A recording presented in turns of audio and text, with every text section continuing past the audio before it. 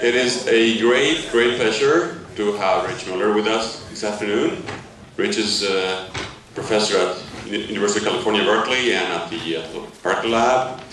He has been there for many years, actually, since he was a graduate student, working with Louis Alvarez, Nobel laureate Louis Alvarez. Rich started working in particle physics.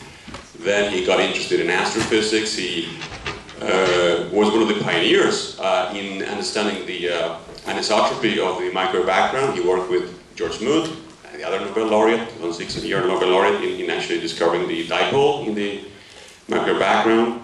Rich went on to actually start the project which got this year's Nobel Prize. So the supernova project, which pretty much is at one point Rich's baby. And right about at the time when I was entering that business, Rich was drifting away from it and entering a new phase in his amazingly wide scientific career, which is the study of geophysics and earth sciences. And I remember, amazingly, as a postdoc coming to Berkeley, it was fascinating to enter into Rich's office and get excited about things I didn't know nothing about, but he was showing this fantastic data about periodicities in extinction of species, etc., which I think is probably the way he got interested in climate changes, I think, but we'll hear more about that. So the subject, and as you said, before getting to the subject, Rich has also written a number of books. He has fantastic books about the popularization of physics, and also a novel, which I was just reminding Rich, I was one of the first ones to, I think, read the draft of the Sins of Jesus, which a book I enjoyed enormously at the time. But again, going to today's topic, I think Rich has been leading this effort, Berkeley Earth Surface Temperature Project, the BEST project, and that's what he's going to tell us about today. Please, Rich. Thank you. Yeah, if you had asked me 3 years ago what I would be doing now, I would not have ever imagined I would get involved in the whole contentious issue of climate change. I did. I'll tell you a little bit about how I got into it. But it's been a challenge, certainly the most politicized field I've ever gotten into.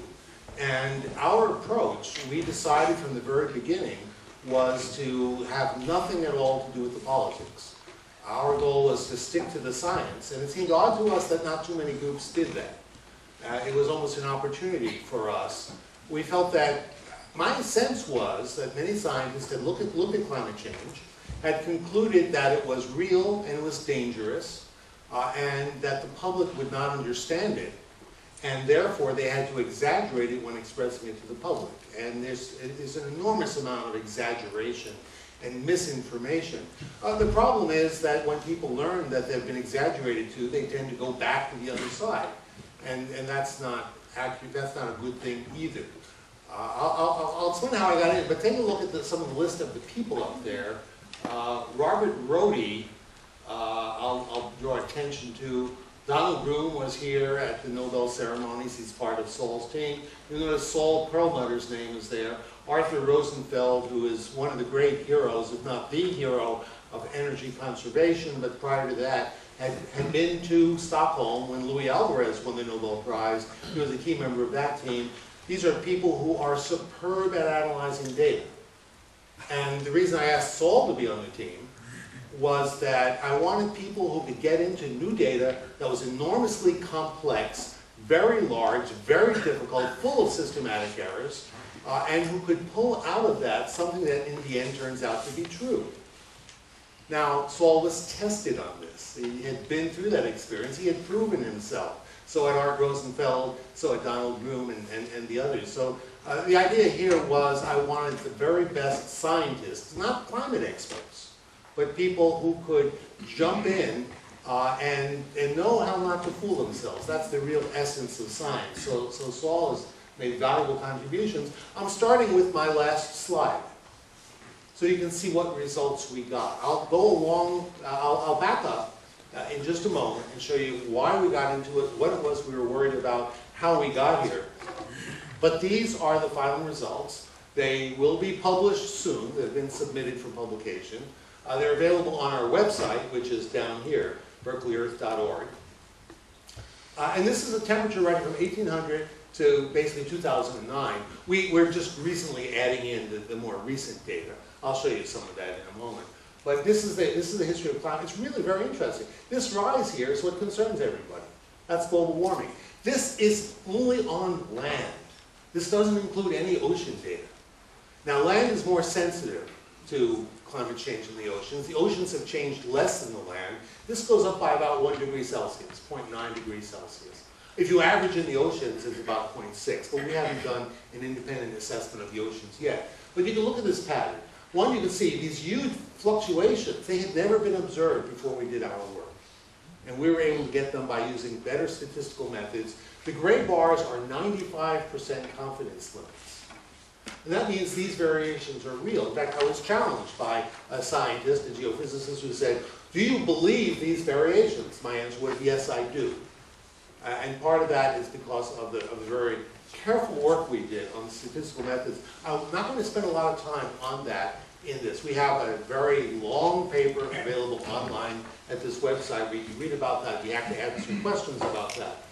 I did want to mention Robert Rohde. You see, one thing that Ariel didn't mention is that I hired George Smoot to work on the cosmic microwave background radiation. So I was his supervisor for the first half of that project. And then when he decided he wanted to take it off on a satellite, I let him do that on his own. I didn't join him. That's what he got the Nobel Prize for. But the earthbound measurements, I actually hired him. Next person I hired that I'm really proud of is Saul Perlmutter. So who is going to be the next in that list? I predict Robert Rohde. So write down his name.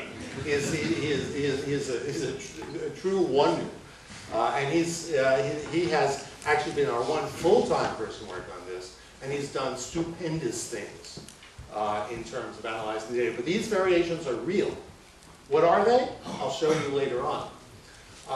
This is a 10-year running average. So it shows a smooth rise. In a little while, I'll show you a 1-year running average, and you'll see there are variations on that too, up and down. And yes, we understand those too. Well, we know where they come from.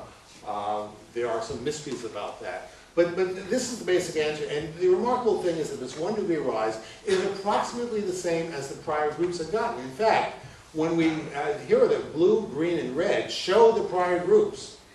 Now, when we first did this, it was only blue that agreed with us. And green was down here with the red. And so we called up the NASA group and said, showed them this disagreement, talked with them, found out that their land average actually was an average of the Earth using only land data. And so when they redid it, it popped up to agree with ours. Now Hadley, the group in the UK, there may be a similar thing going on, but we haven't tracked that down yet. But here it is. This is a good record. Our error uncertainties are considerably smaller than those of previous groups. We go back further in time.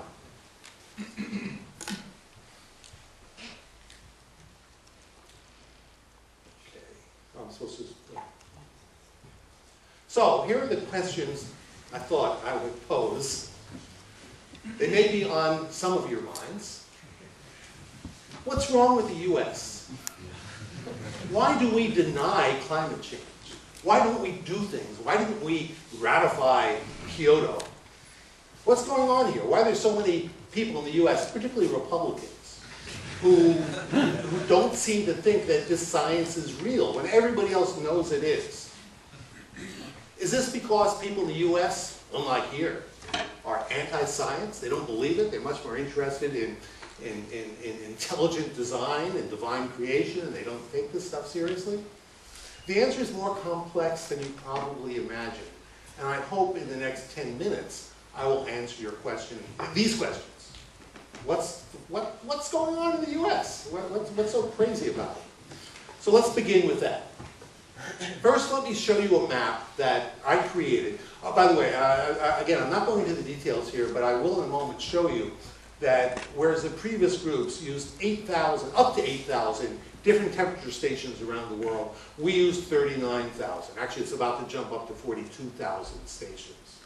So we are using much more data, 1.6 billion temperature measurements, made possible these days by supercomputers, which we use.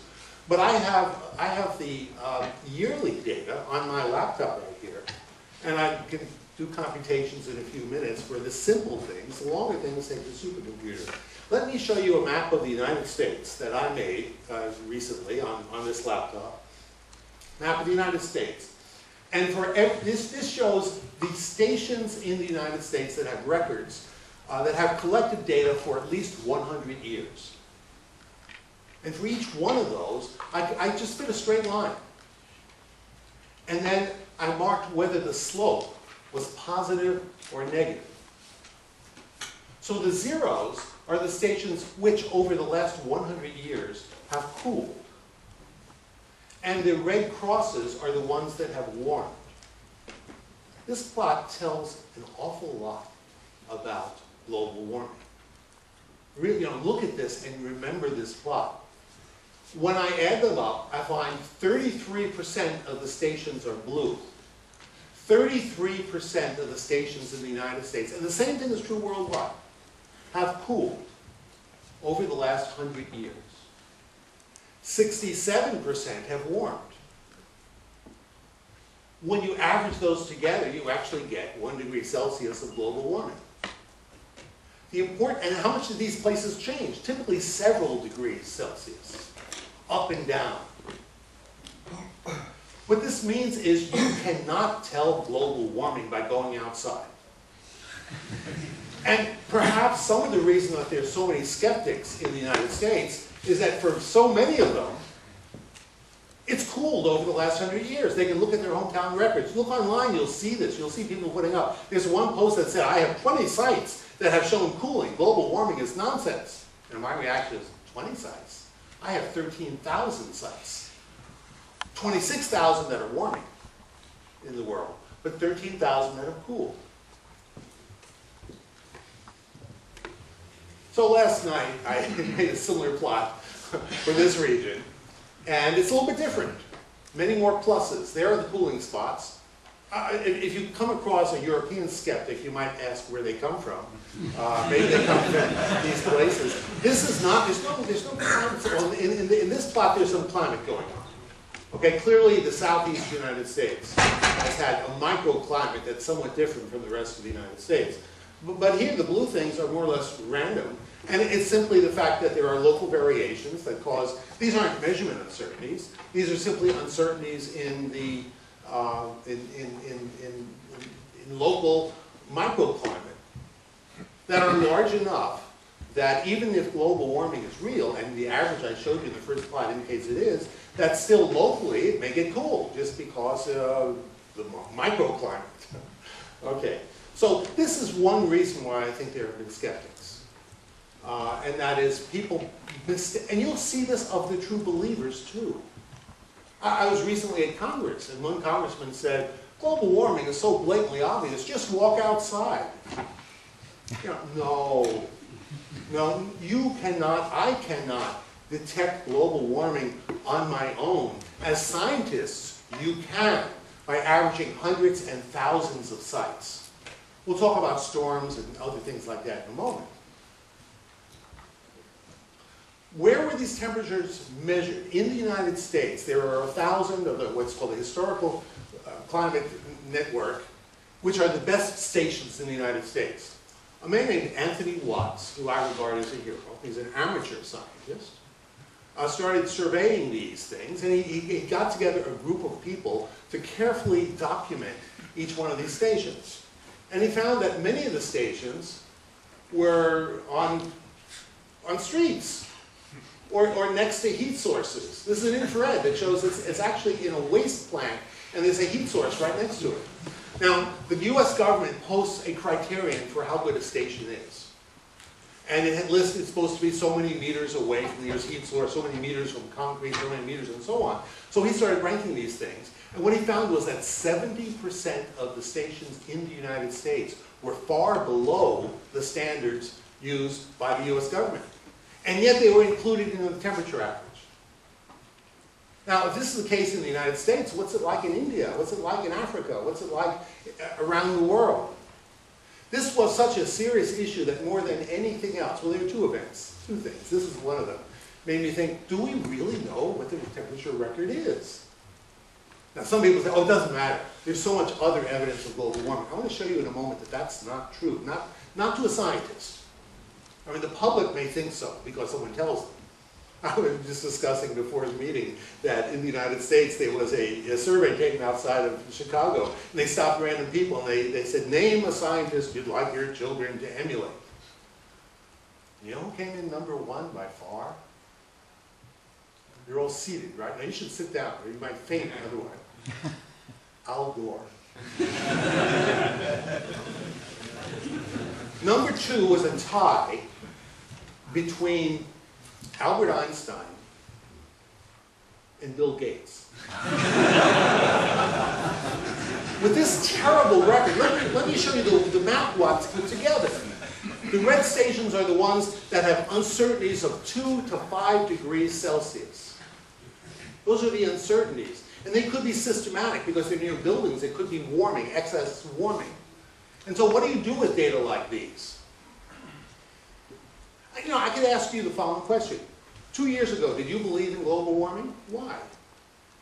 How could you when the temperature data are so bad?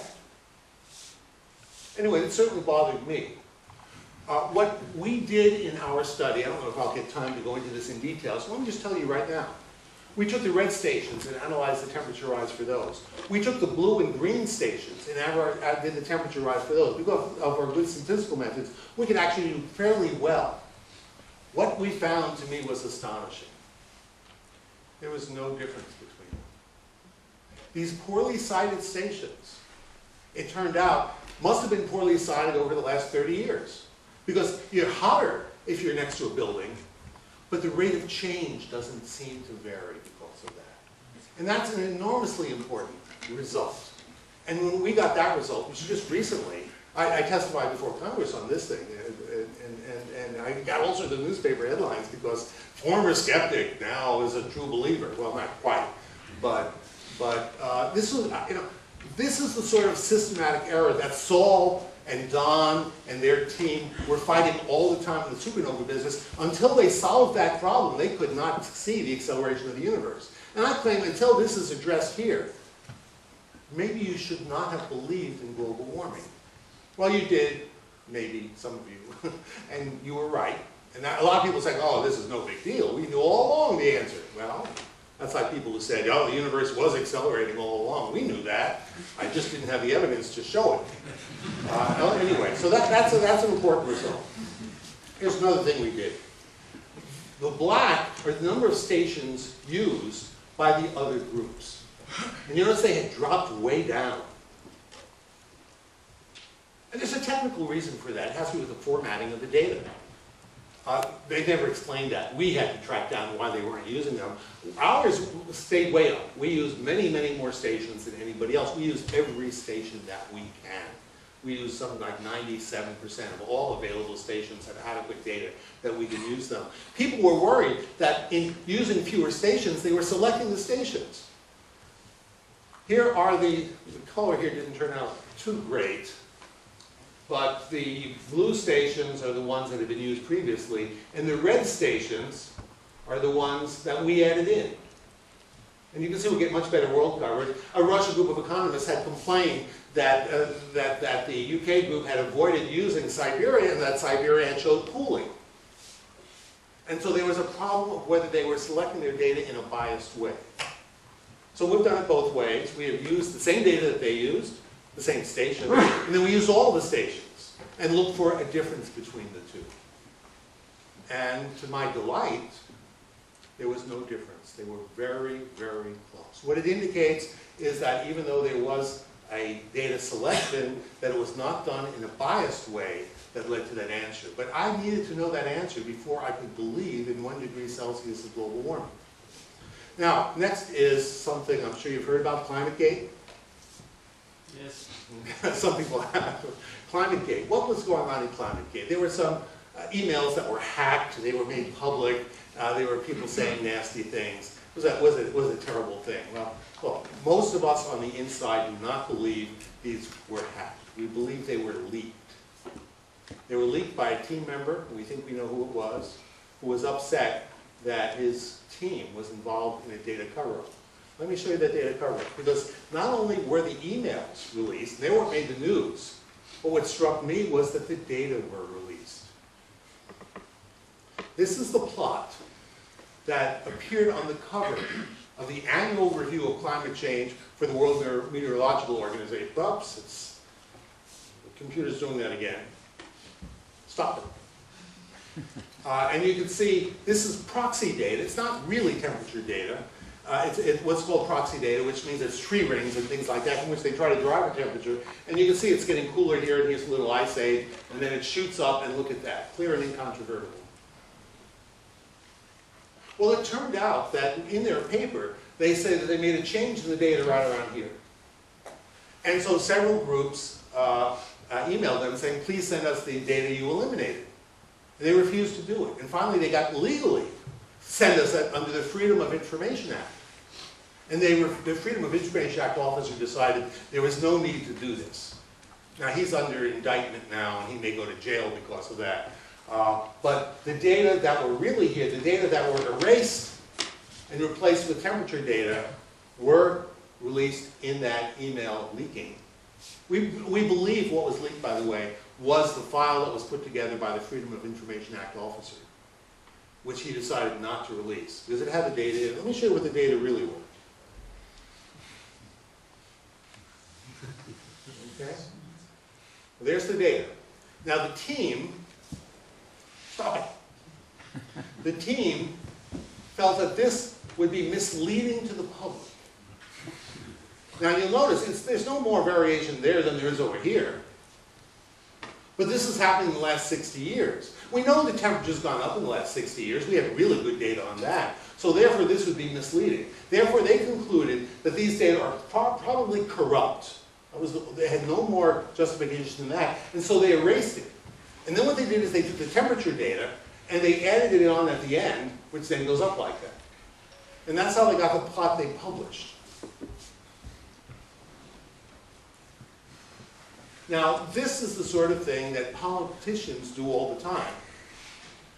But in my training, is never done by a scientist. You don't hide things.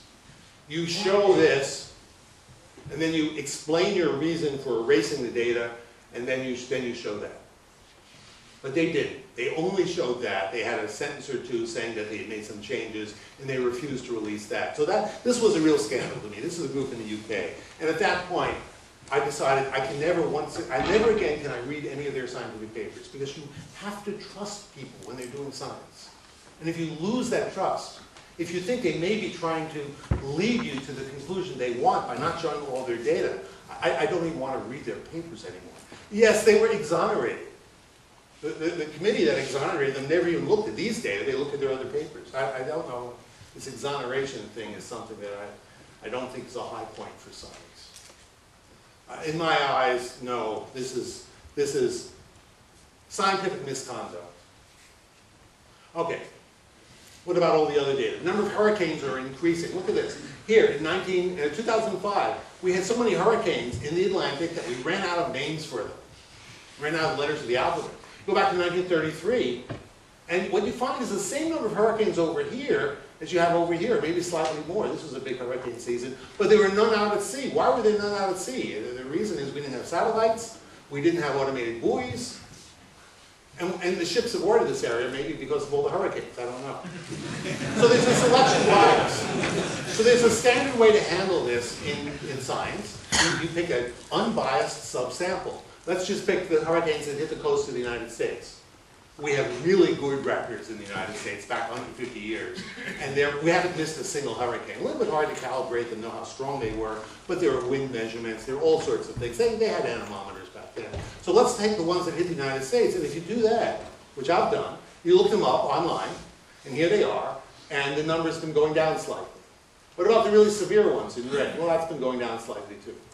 The number of hurricanes has not been going up. What about the number of wildfires, the number of tornadoes? I looked those numbers up too. Those are not increasing. We are detecting more.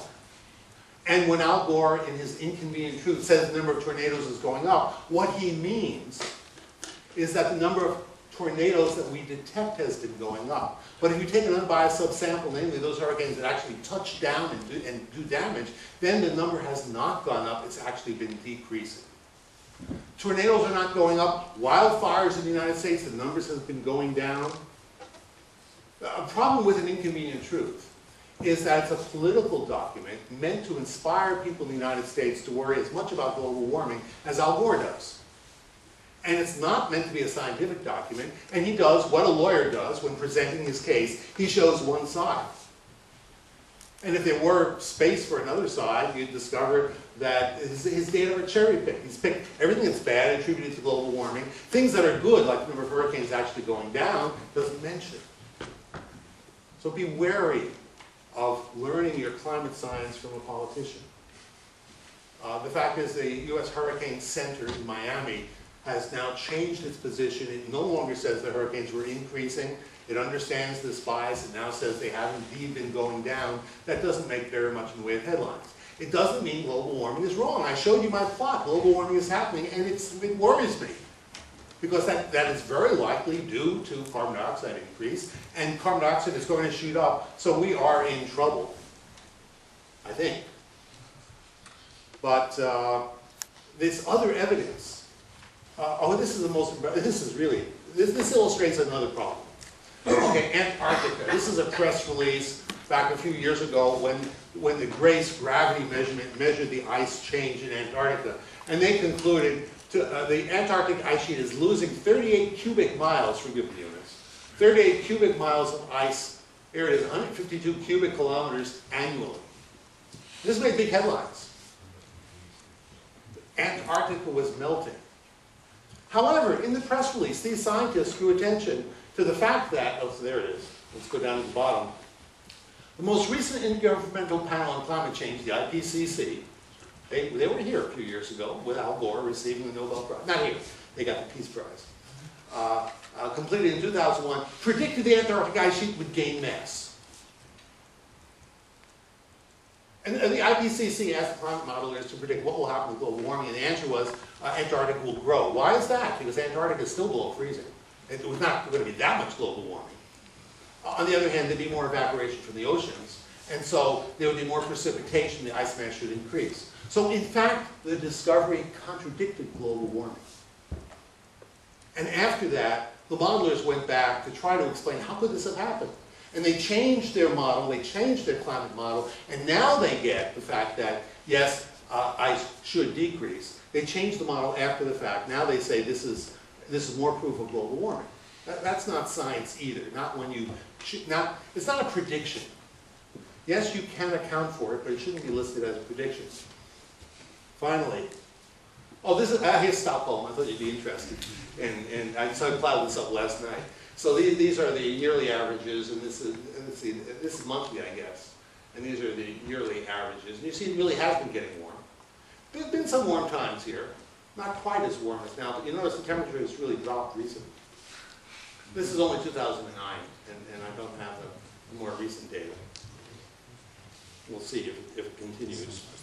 Well, the IPCC report had all sorts of problems.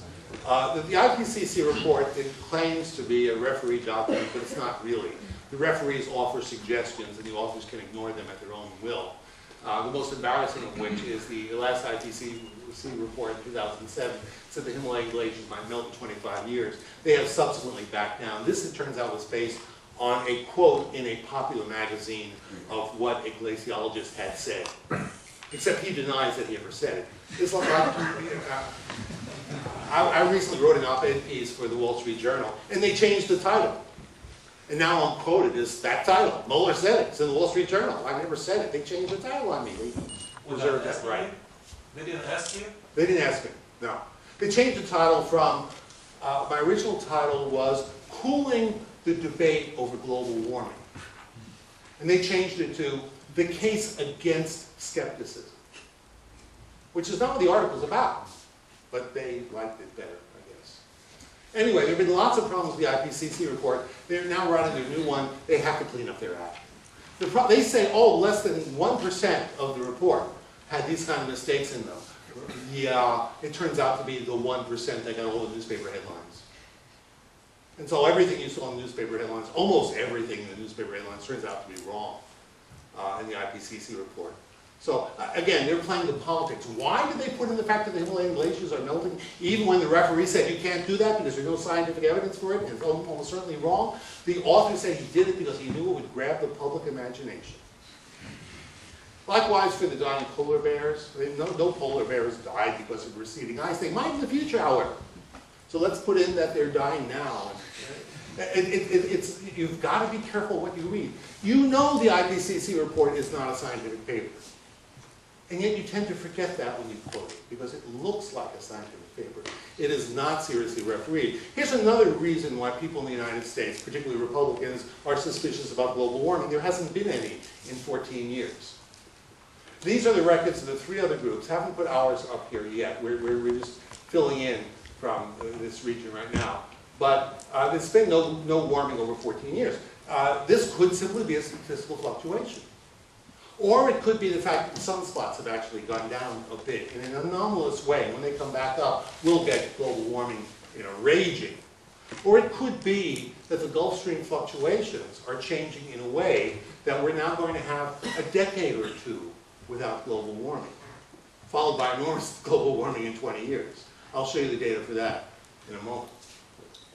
Okay, so that's our logo. I talked about these things. There are several other things I didn't talk about. The other groups adjust the data for instrument change, and in the process of adjusting it, they add a warming signal. Now that's fine to do if you're doing it right, and it's required, and you have to do it. But if they do it in a way that's not reproducible, we redid that. This is the urban heat island effect. This is the warming curve I showed you previously. This is Tokyo. Tokyo has warmed enormously more. Why? Mostly because they're burning more energy in Tokyo and building things that absorb more sunlight. But you don't want that to affect your data. This is the yearly average from our data. So here you can see the fluctuations that take place. And I was particularly interested in these fluctuations because it turns out that those fluctuations are the same basically all around the world. They are real. You take different data sets and analyze them, and you get the same fluctuations. Most people call them, when I asked, they said, oh, that's El Nino. And so I got a plot of El Nino, and I correlated it with that, and I looked at that, and there was pretty good agreement. But there are other things too. There's the Gulf Stream oscillations called the Atlantic multi-decadal oscillations. These are very interesting. I'm going to come back to this several times, but it also has fluctuations up and down. These fluctuations are believed by many people to come about because of the great conveyor belt that flows up the Gulf Stream and then goes down, returns, goes all the way around the world. But the turning over point is in the North Atlantic, and variability in that can cause variability in climate. Anyway, when I did the correlation, what I found was, I'm running short on time, so I'm going to go through this quickly, and I can come back to you, individually or in questions afterwards. Here, what I've done is detrended. So these are the temperature measurements. You can see them bouncing around. You can see the 4 different groups have pretty much agreement in the ups and downs. And what do these ups and downs due to? This is El Nino, and you can see there's actually a fairly good match for some of them. There's the 1998 peak, and there are a few other peaks. There are the places where they don't match so well, but it's not bad. But when you compare it to the North Atlantic, to the Gulf Stream, you get a match that is significantly better. And this is a new discovery, that the Gulf Stream, the Atlantic multi-decadal oscillation, the AMO, is more important than El Nino in that decadal variation. And this paper has been accepted for publication in the Journal of Geophysical Research. So I hope it'll appear soon, but it's on our website. They allow us to put them on the website, so you can read it there. But this came as a big surprise. It's amazing to me that this had been missed. I think the reason we were able to do it, and nobody else did, is because we have all that data conveniently available on my laptop, and I could just ask questions and type some things in and get the answers. So now we believe that those are mostly the Gulf Stream oscillations. Okay, back to this. So, one thing we noticed is the coldest point on record was in 1815, which is when a huge volcano went off, and they called it the year without a summer. And so I was going to show this at a meeting, and then I realized, wait a minute, Looks like it was heading down ahead of time. How did it know the volcano was going to go off? But then I realized this is a 10-year running average. And so if you have a 10-year running average, 10 years ahead of time, you're going to be lower because of that point. So let's look at the 1-year average. And here's the 1-year average. And you can see, here's Tambora right here. Well, what is this? The coldest year on record was 6 years before Tambora. Again, what's going on here? Volcanoes are not really causing the coldest year on record. There's something else doing it. So basically, I gave this presentation at a climate meeting, and the climate model was really upset because this seems to indicate there's something other than volcanoes that can cause these things. And they had always thought this cold period was due to the volcano, but now it anticipates it 6 years. The really coldest year was 6 years before that. So that night, Robert Rohde, the guy I mentioned to you on our team, had some vague memory of something. He spent the night online looking things up. And what he discovered was this paper about a cold decade and how there was another stratospheric volcanic eruption almost as big as Tambora that took place basically 6 years earlier. There it is. Here's Tambora. And then here's that precursor volcanic eruption, which was not observed widely, but was really there. And it corresponds exactly to when this took place. So now we know the two largest volcanic eruptions of the last, really, 200 years took place here and here, stratospheric. And there they were exactly where we saw the coldest. So the next day at the conference, they gave me 5 minutes to say, we have some new results. And we had found this paper. And it's the only paper, nobody in the conference knew about this other volcano, because, what's the big interest in another volcano? Anyway, that was kind of a cute thing. Now, what about these variations here? What are they? Well, we don't know what they are. We didn't know what they were. But at the conference, another scientist showed me data he had that he had obtained not from thermometers, but from the Greenland ice. He had measured oxygen isotopes, that's a proxy for temperature, in the Greenland ice. He believed he saw variations that he attributed to the Gulf Stream, the AMO. And this is what he showed me. And here they are. This is what he had previously, he actually hadn't published these. He had done a spectrum of these and published that. But the match to our cycles was remarkably good. Again, the Gulf Stream coming in. And this may be a variability in the thermal halide circulation. And we all have to pray it is. You'll see why in a moment. Okay. So, that's a better point. Okay. So, what can we do? Rise in carbon dioxide and that thing there. Roughly, you do a simple calculation and say how much warming should that carbon dioxide create? And there's some uncertainties, factor of 2 uncertainty, and within a factor of 2, that much warming. And that's the reason for concern.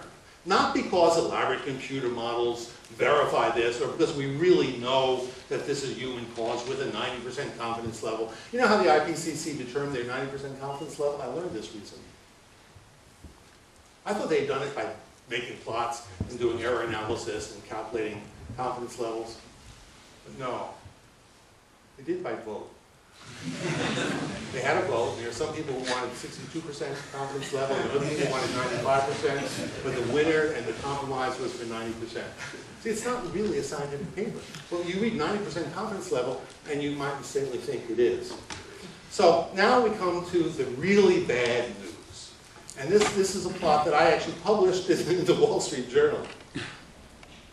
And this was back the week of the Copenhagen meetings when I published it. Because at the time, on the table, there was a possible treaty that President Obama refused to sign, even though he was there.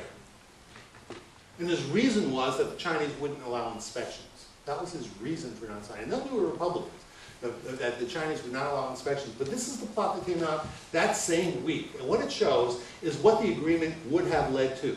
Because this is the United States here cutting its emissions by 80% by 2050. So these are emissions of the United States.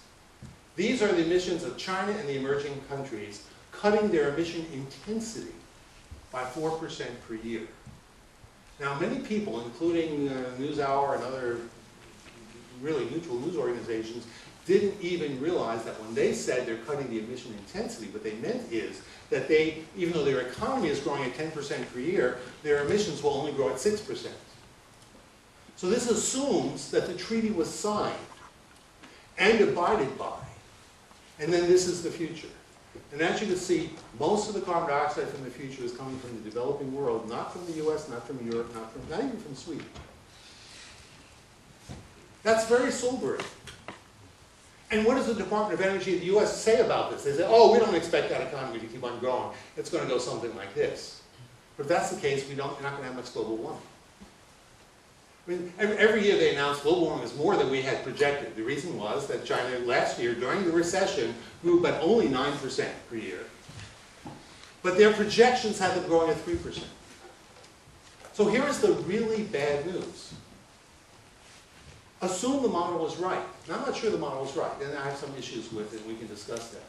But assume the model was right, just for the sake of argument. And then ask, what can the United States do to stop global warming? And the answer is, we could do this. Now, if we do that, and it really stimulates our economy, so it becomes really valuable to do that, then China will follow our lead. But China's a poor country. And if we do this by spending lots of money, now, by the way, I'm drifting away from physics, not my area of expertise. I probably sound like an amateur, but at least I understand these projections, which some of the economists might not. If they can't afford to follow our lead, then setting an example where we do it by either hurting the economy or spending lots of money is something that I believe they can't afford to follow. And every political scientist I know says that if their growth rate drops below 7%, their government's going to be unstable. And they believe that. That's what they believe. So last year, 9%, but they have averaged 10% per year growth over the past 20 years. That's their average growth. It's not a bubble, because they're just playing catch-up. And somewhere around here, 2032, they will be producing more carbon per person than the United States. So I ask you, if you have a solution, I want to hear what it is. I, at this point, suspect, 1, that global warming is real, 2, that it's caused by humans, and 3, that I don't see any solution for slowing it down. And simply calling the United States the bad guy, because we're responsible for most, well actually, the US is responsible for about 20% of the global warming so far. That means 0.2 degrees Celsius. That's what the US is responsible for. There's no damage around the world due to global warming. There's no flooding that's taking place due to global warming, no hurricanes. That's all in the future. That's the things that I worry about for the future, but it hasn't happened yet. Warming hasn't been enough. But I expect it to be enough. And so I expect bad things to happen. So we have to stop it. But what can we do? I really am looking for a good solution to that. So let me wind up. Now, that's the US contribution. Okay. Here's our cause for hope. This is the North Atlantic fluctuations. These variations are due to, we think, due to variability in the thermohaline circulation. What about this rise? Currently, the climate scientists say this rise is caused by humans. This variation is natural, and now this part is humans. Let's assume for a moment that this is actually caused by a natural variability. If that's the case, then much of the warming we have seen in the last 30 years is this. Look at the number of degrees, and we're talking here about a rise of about 0.5 degrees Celsius. So much of the warming is due to a natural cause. That means the amount due to humans is less, and that gives us some hope that we can really do something about it, particularly invoking long-term solutions. And in a whole nother talk, I just finished writing a book, Energy for Future Presidents, and in that book I really make the case that I think is persuasive that we really have to go full bore with energy conservation, with energy efficiency, with solar, with wind, and with the obvious third part of that triumvirate, nuclear. I make that case. And Fukushima, total deaths from Fukushima are going to be less than 100. You may not have heard that number, and I don't know why you haven't heard that number, but I'm sure hoping that this is the case. And it's one of the things we're going to be doing this coming year is really looking at, this is the thermohaline circulation. I'm going to wind up with a movie. This is a movie that we made based on our 39,000 sites, going back to 1800. Let me just click on it and get it going. And start. Thank you. And in 1804, we didn't have much coverage. So we only show where it is. But this is the average. You can see it was quite cool in the area we had. This is also the average here. You can see it was quite cool. So the bouncing red dot, every now and then it gets warm, and then it gets cool, and then it gets warm, and then it gets cool, and then it gets warm, and so on. And you can see that up here. You might be more interested in Sweden, or if you're me, it may be Berkeley. But you can see how things change. The sort of things you'll notice are the huge variability, how things pulse and come and go and leave. You see really hot point. Times here, when the temperature in Sweden was up here at the top, and then it drops down. You really have to be careful. If you have several dozen French women dying because of the heat spell, don't confuse that with global warming. Look how it pulses. And look at that hot spot there, and then it goes back and forth, goes around. This pattern is complex. And what we're interested in is the average. You notice here we are in 1892. We have pretty good world coverage. Don't have Antarctica yet, just a little bit here. And the temperature is going up. We're coming out of the Little Ice Age. The last rise in the last 30 years will be most impressive. In 1933, we have a thing that's famous in the United States called the Dust Bowl. And I was always looking for that. Here we're coming up. You can watch it in 1933. Get ready. 33, woo! That is historically enormously important in the United States. It happened during the Depression, caused a huge amount of migration, was very disruptive. Steinbeck wrote this great book, Grapes of Wrath, all about it, and you saw it there as a 2 to 3 year pulse. Well, these things are happening all the time. Now we have Antarctica. As we get up to look up at 1998, you'll see we're beginning to rise now. We've picked a color scheme to make it look even worse. And you'll see as we get to 1998 how the world gets much redder. But it is bouncing. There are cool things here. And 1998, there it is. Everything's very red. The data here stops at 2009. Pretty soon we'll have this movie is available online. By the way, look at Russia here. Remember those economists who said you're ignoring Siberia? Well, they were right. It was really cold in Siberia when they made that complaint. And in fact, it had been cooled compared to the average. So, but when you see the pulsing here, you see why it wound up making no difference. Because it was just a pulse of cold. So that's the end.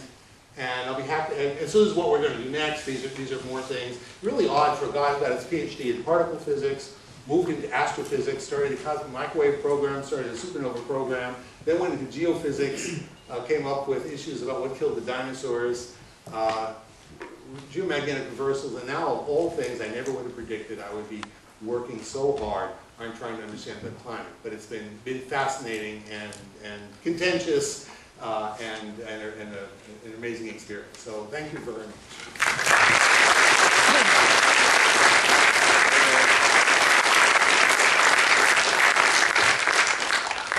Thank you very much, Rich, for this very exciting talk. There's room for some questions. How do you measure these oscillations, AMO? What is actually what did you show? What we you mean how do we actually combine 39,000 stations? No. How do you measure these Atlantic oscillations? What did you show? Historically, it was discovered only a few decades ago, and you can drop down deep sea thermometer measurements. What was found was that what happens to the Gulf Stream, the water flowing up, it dips down. And then comes back, and you can actually see this flow on the bottom of the Atlantic. It's moving quite slowly, but it's a huge amount of water. They measured it in spheroids, which is cubic kilometers of water, and that is it's been mapped out now pretty much around the world. You can measure the velocity and you can measure the temperatures.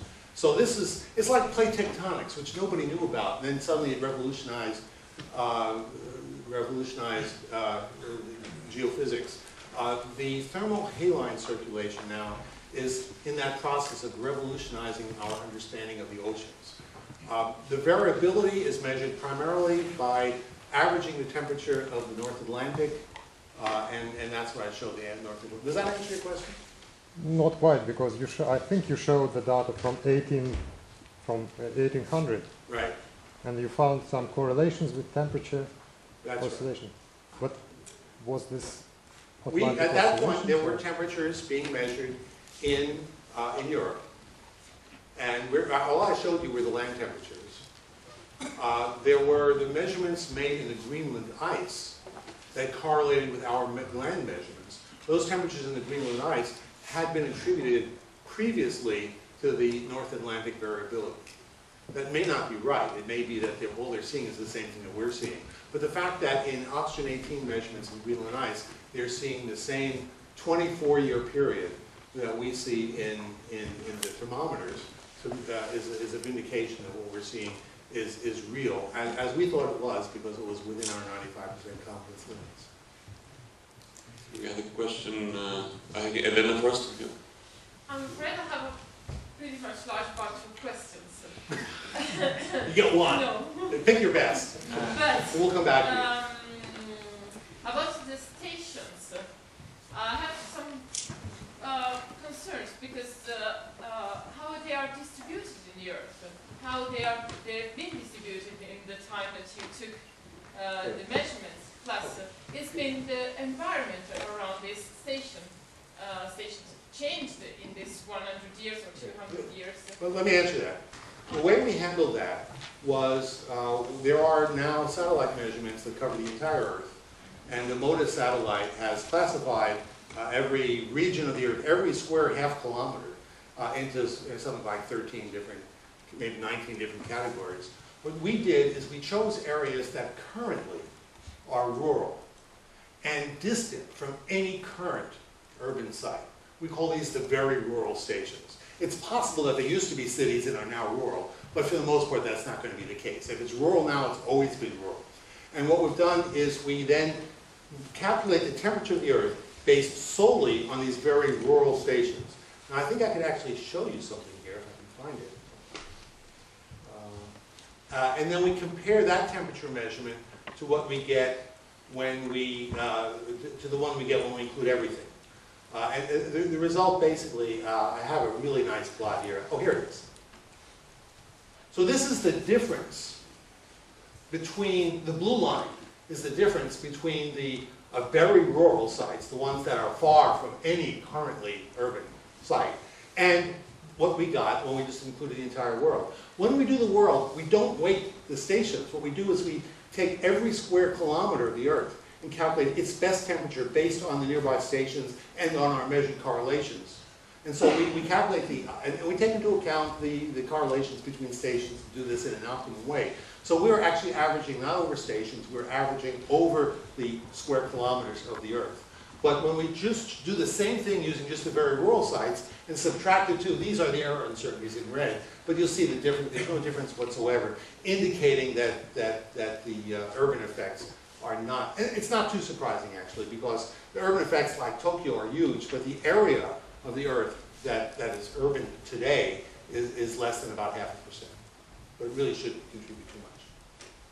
And my question was also about the distribution of them in the Earth, because it might be that as the Gulf Stream is affecting more the northern part of the hemisphere, the southern part is not affected. So what you are actually measuring is biased because you're measuring more in the north, or you have a better distribution of the temperature in the northern part. Well, it turns out 2/3 of the land mass is north of the equator, 1/3 is less. And so that's the way the world is, and we're only measuring land mass. When we put in the oceans in the coming year, we will have a uniformly covered Earth. But right now, we're only measuring the land mass. And yes, that's biased to the northern hemisphere because that's where the land is. No, I'm talking about the distribution of the stations, not about the. Well, you saw in the map that we have really, certainly for the last 60 years, which is when the global warming, according to the IPCC, becomes evident. In those last 60 years, we have excellent coverage of the entire world. And we weight the world equally. Every square kilometer of Patagonia counts just as much as a square kilometer of Tokyo. But do you have enough station around as you have for I don't know, from Central America, from Central US. We don't have as many, but we have enough. What we've done is we've broken the sample up into 10 different parts. 10 totally different sets. We then calculated the temperature for each of those 10 sets, each one of which has one-tenth of the data. Then we compare those, and that's how we get the error return. All right, we have time for 2 more questions. I think Rahman has a question. Could you say something about the time scale here? I mean, about not getting further back in time. I realize if you do that, you need to use proxies, but is this something that keeps you up at night, that you don't missing the full pictures? Well, I mean, I wrote a book about proxies. I know a lot about that subject, about the ice ages. All the information we have from the ice ages comes from proxies, and they are very good to a certain limit. But according to the IPCC, the human effect of global warming kicks in around 1958. That's 56. That's what they say. That in that modern era is where the human part becomes separate and observable. And so, and from there on, we have really good coverage. So it's that, you know, going back to 1800 is wonderful. I'd love to go back further, but I think that the thermometer data is so much better than anything else. Now that we see those same variabilities in the Greenland ice, I think that's going to become an interesting indicator. But that's mostly Northern Hemisphere. We don't know whether that's global or not. But I think the proxies have limited value. All right, let's see. I think I see two more questions. Go ahead. That very first picture you showed, which you've shown subsequently as well, why are there no oscillations after, I don't know, 1960 or thereabouts? Then you just see the trend of global warming. But there are no cycles superimposed. I mean, yeah, if you analyze it, what you find is that in this region here, there's a 24-year cycle. It seems to be dying out. yeah. And then right here, there's basically a 60-year cycle, which is what everybody had noticed previously. The modelers think what's happening here, you know, I don't know if this is true, because you can always explain something. Mm-hmm. But the oceans are not simple oscillators, they're coupled oscillators. And so there's mode switching that takes place, and the modelers believe there's some sort of mode switching that turned off this cycle. For a while, I wondered whether this whole cycle here was triggered by Tambora, that it was ringing like a bell and then dying down. But I haven't shown this, but we actually have data going back to around 1750 or so now. And it has the same cycles in it. So it was not a Tambora ringing bell. We don't know what it is, but it's unfortunately too easy to explain with mode switching. I mean, the amplitude seems to be increasing backwards as well, but it couldn't be doing that forever, could it? Here, in the data that I haven't shown here, it actually goes down a little bit. Okay. In fact, I don't think this slope down is significant anymore, because when you get back to here, the data stays up here. It doesn't get that low. So this low thing here probably was Tambora, and that exaggerated the effect at that time. So what is your attempt at the scientific non-vote confidence level for the human-caused global warming? Well, I haven't addressed the global warming, the human part, at all in my scientific work. You're just asking me for my guess. According to the IPCC, let me quote them, because many people misquote them. The IPCC says most of the warming of the last 50 years is caused by humans. You can take that to be 51% to 100%. In other words, the IPCC has a factor of 2 uncertainty just in their statement. And Was that the vote? yes.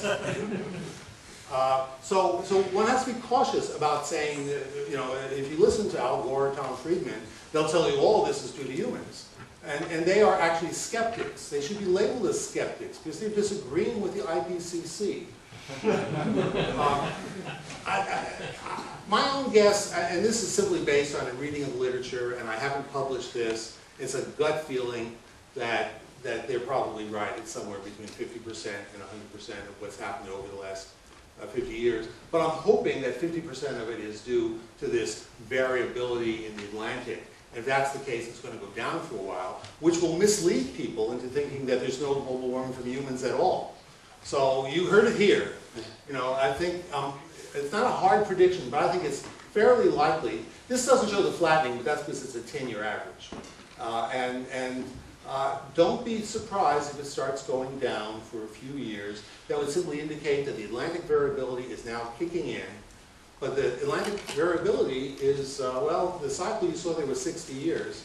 And so in 30 years, it'll be at the bottom, and then it'll start coming up, and the carbon dioxide is increasing all that time, and then people will worry once again, because it'll be happening at twice the rate now, because you'll have the carbon dioxide already up there, and the Atlantic Oscillations shooting up too. So I think this is something worth worrying about, but you can't worry about it by throwing money at it, because China cannot follow that lead.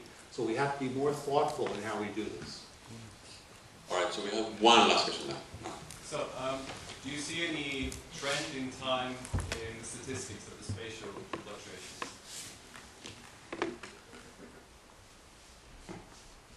Well, I had, this plot doesn't show it, but there, in the global plot, the fluctuations seem to be decreasing. Okay, but that's average. You were asking about spatial correlations. And I'm embarrassed to say I have not looked at that yet. But it will be an interesting thing to look at. I'm also interested in whether there's any detectable motion. We know correlations, we've measured all sorts of correlation lengths, but whether those how the patterns change with time, you can download the movie on our website, and pretty soon we'll have a digital version of it that we'll make available, and then you can play with the data yourself. Our goal, by the way, our 39,000 stations and their temperature data are now online. We are very proud of this. We want to not only analyze this in a better way, but we want to make the data available. Previously, they were available on 15 different websites in 14 different formats, full of bad data, full of overlaps. Basically, nobody could get into that without putting in basically 3 or 4 years of effort simply merging the data. We were able to do it in 1 year, but that's because we have this genius, Robert Rohde, who is both super smart, super mathematical, and loves handling data. I don't want to say manipulating. So we have now put these data online in a text format, and you can download them on our website and start playing with this yourself. And what we'd really like to see happen here is this whole field to open up to scientists in not only in the climate field, but the people in every field, and start looking at questions like that, and answering, not only asking me questions, but recognizing you can now answer the question yourself by going online and getting the data, if you're sufficiently interested. So we're really proud. Our program to do the analysis, I didn't describe the elaborate method we use. We use a statistical method called kriging. We're proud of adopting that, and the method we use to get this is I didn't describe that at all, but our 40-page paper on it is available online. All right. And so is the program. The whole program is available online. You can, if you don't like what we did, change the program, run it yourself. Wonderful. Thank you very much, Rich.